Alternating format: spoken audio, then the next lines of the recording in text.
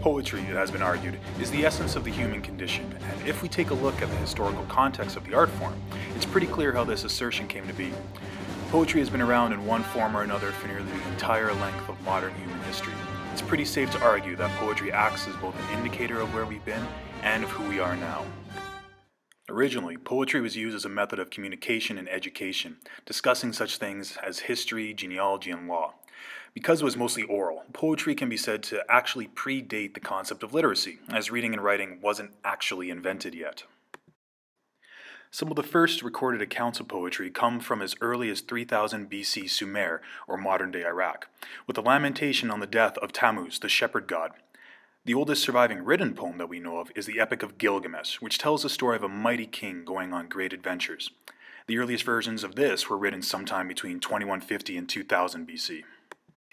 Eventually, humanity started to migrate south towards the Mediterranean, and poetry followed, establishing itself in what we call ancient Greece, or what they just called Greece. At this point, poetry was still primarily an oral tradition, though the poems were becoming shorter and more personal, usually accompanied by a lyre, which is a stringed harp-like instrument.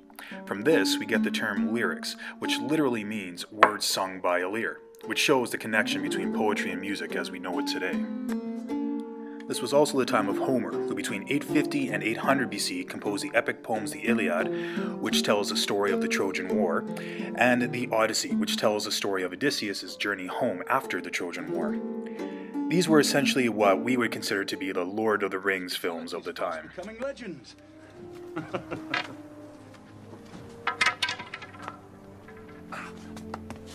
Patroclus, my cousin.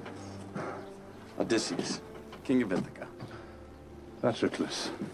I knew your parents well. I miss them. Now you have this one watching over you, eh? Learning from Achilles himself. Kings would kill for the honor. Naturally, humanity didn't just move south, but east as well into Asia. And by 701 AD, the poet Li Po, or Li Bai, had gained prominence as one of the greatest Chinese poets in history. That said, just as the different environments led to different cultures, so too did the poetry differ based on where we were at the time. Whereas the Greeks wrote of epic adventures and mighty heroes, the Chinese were more pastoral, focusing on things like nature and the human experience. If Homer was the Michael Bay of poetry, think of poets like Li Bai as the Wes Anderson of poetry. Poetry in these cultures became an effective tool of relating stories, history, information, and entertainment. They were sung, read, recited, and any way a poem could be delivered, it was delivered. That being said, it was still primarily oral.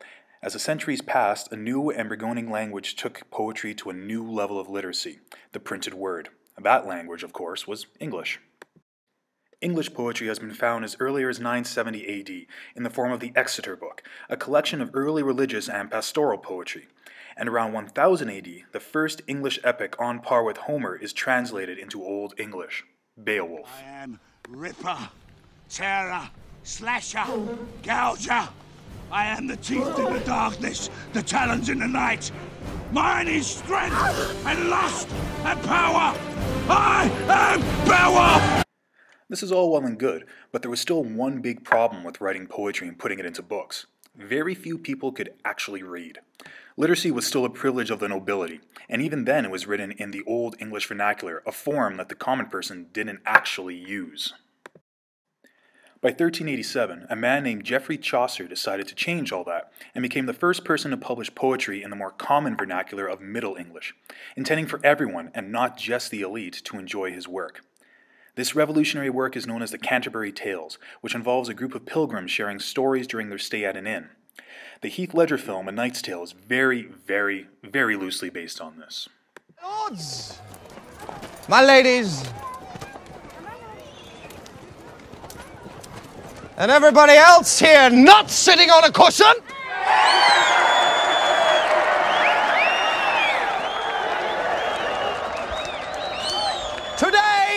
Today, you find yourselves equals.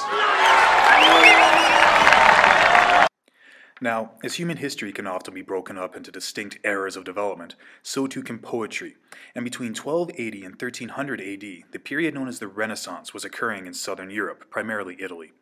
It was a time of great revolution in all facets of society, particularly in science and art, including poetry. Around the 16th century, this movement made its way towards Northern Europe as well.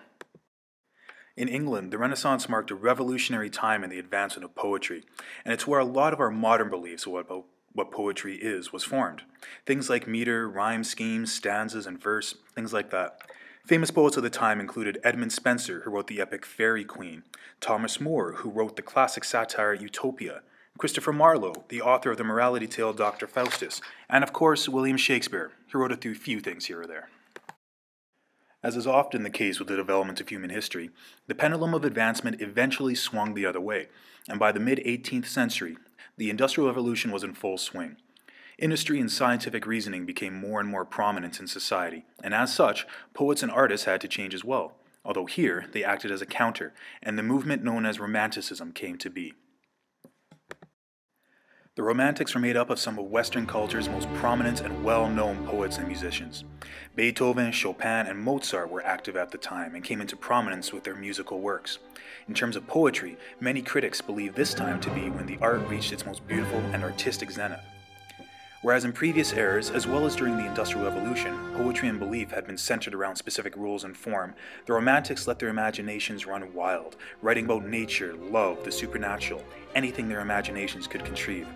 Great works of literature like Frankenstein and Three Musketeers and Jane Eyre were published, and the poetry of the time was characterized by these 6 major poets.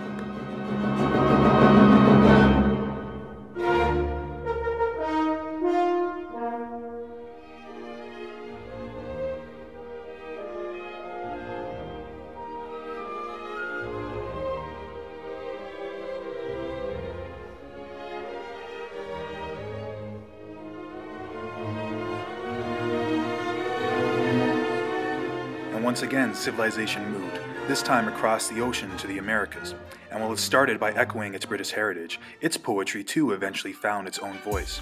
Writers like Emily Dickinson and Walt Whitman led to Robert Frost, Maya Angelou, and Margaret Atwood, who paved the way for Simon Armitage, Carol Ann Duffy, Bo Sia, and Reggie Gaines. As humanity grows and evolves, so will poetry continue to grow and evolve.